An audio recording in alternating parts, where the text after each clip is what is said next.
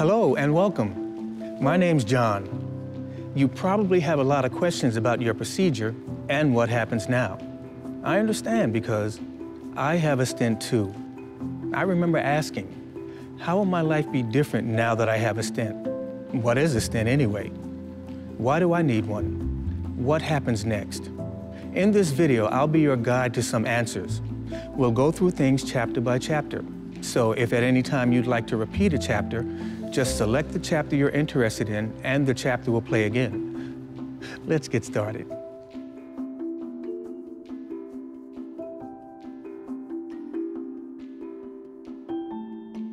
The workings of the heart are a marvel.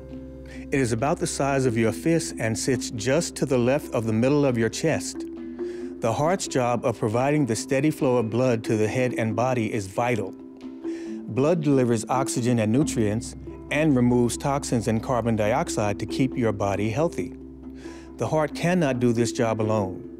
The heart needs oxygen and nutrients to do its job. Coronary arteries supply the heart muscle with oxygen-rich blood necessary to keep the heart healthy and strong. The coronary arteries are like pipes. They supply blood to the heart muscle. Like a pipe, coronary arteries can get clogged over time with debris. The debris that can clog an artery is called plaque. Plaque is a sticky substance made up of cholesterol, fatty deposits, calcium, and other materials in the body. The plaque buildup may break open, what doctors call rupture, and a blood clot then forms over the rupture site. When that happens, the blood clot can partially or completely block the coronary artery. As a result of this blockage, less blood flows through to the heart muscle, starving the heart of the oxygen and nutrients it needs. As you'll see in the next chapter, this causes the chest pain or other symptoms that you may have experienced.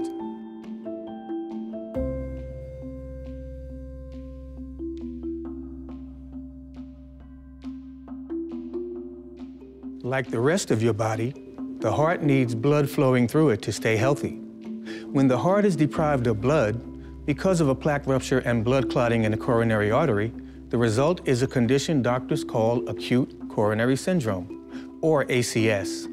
You probably experienced some of the symptoms of ACS. Severe chest pain or chest pressure are common. There are several types of acute coronary syndrome. One type is called unstable angina, which is a condition where a patient feels unexpected chest pain when resting.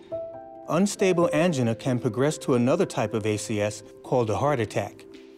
During a heart attack, also known as myocardial infarction, part of the heart muscle dies because of lack of blood reaching it.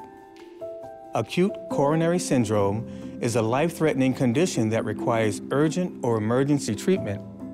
If a doctor suspects ACS, he or she will perform several tests to find out how the heart has been affected. A blood test will be done to see if heart damage has occurred. Another test, called an electrocardiogram, will be performed to measure the heart's electrical activity.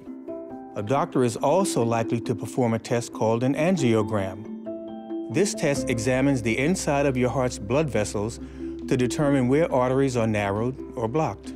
In your case, you had a sudden, complete or partial heart artery blockage resulting from a blood clot which caused an acute coronary syndrome. Your doctor can answer your questions about which specific type of ACS you had, how it has affected your heart, and what tests were necessary.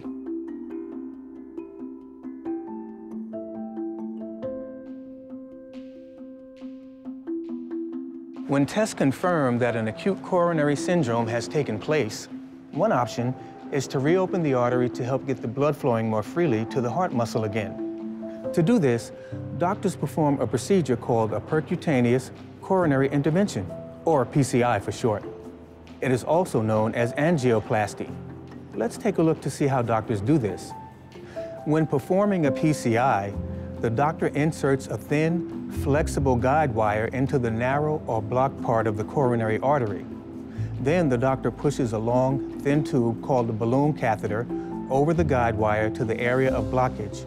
When the balloon reaches the blockage, the doctor inflates the balloon, which pushes the plaque against the artery wall, reopening the artery and restoring blood flow.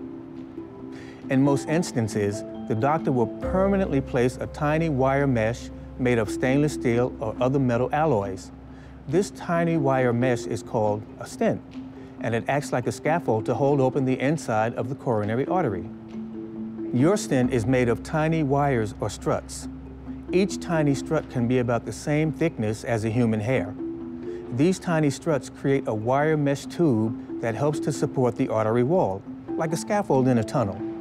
To do its job, the stent needed to be guided through the artery to the exact place where the blockage took place. The doctor performed a percutaneous coronary intervention, or PCI, to do this. The stent comes mounted on a tiny deflated balloon at the tip of the catheter. During the procedure, the doctor passed the small stent catheter down the artery. Once the stent reached the place where the artery was blocked, the doctor inflated the small balloon. As the balloon inflated, the stent expanded and was permanently locked into place, helping to keep the artery open. As you can see, the stent has a very important job to do, but there are important things you must do after the stent is in place to keep your blood flowing freely to your heart. Let's take a look at what they are.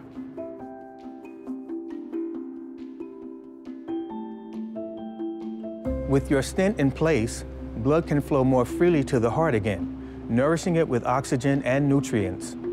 But for people with acute coronary syndrome treated with the stent, there is a risk that the blood flow can be blocked again. One reason why is found in the blood itself. Inside the blood are lots of tiny, disc-shaped fragments called platelets. These platelets are naturally sticky and easily clumped together to help form clots. Most of the time, the blood clots that platelets form are helpful. Blood clots help prevent blood loss from a cut or wound, for example.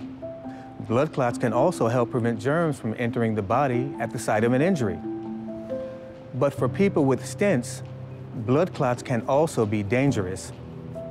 After the stent is placed inside the artery, there's a chance that the sticky platelets can get caught on the wire mesh and bind together to form blood clots. If this happens, the blood clot may grow too big and stop blood from flowing to your heart. This can lead to heart attack or even death. That's why it's very important to follow your doctor's instructions after the stent is placed. To help prevent the blood from clotting in the stent or coronary arteries, your doctor may prescribe certain medications. These medications help to keep the platelets from sticking together and forming blood clots, and are designed to help the blood to flow more smoothly through the stent. Doctors call this type of treatment antiplatelet therapy.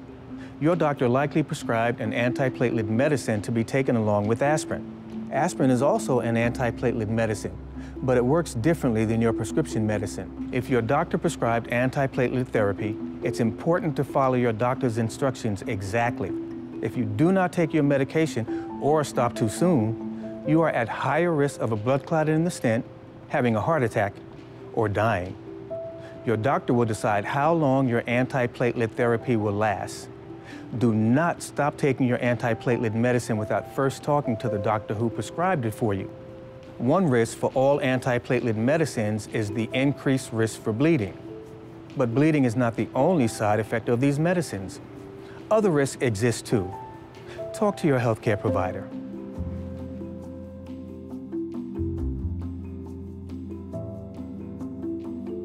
As a stent owner, it's important to take the medication your healthcare team prescribes and to also follow a heart-healthy lifestyle.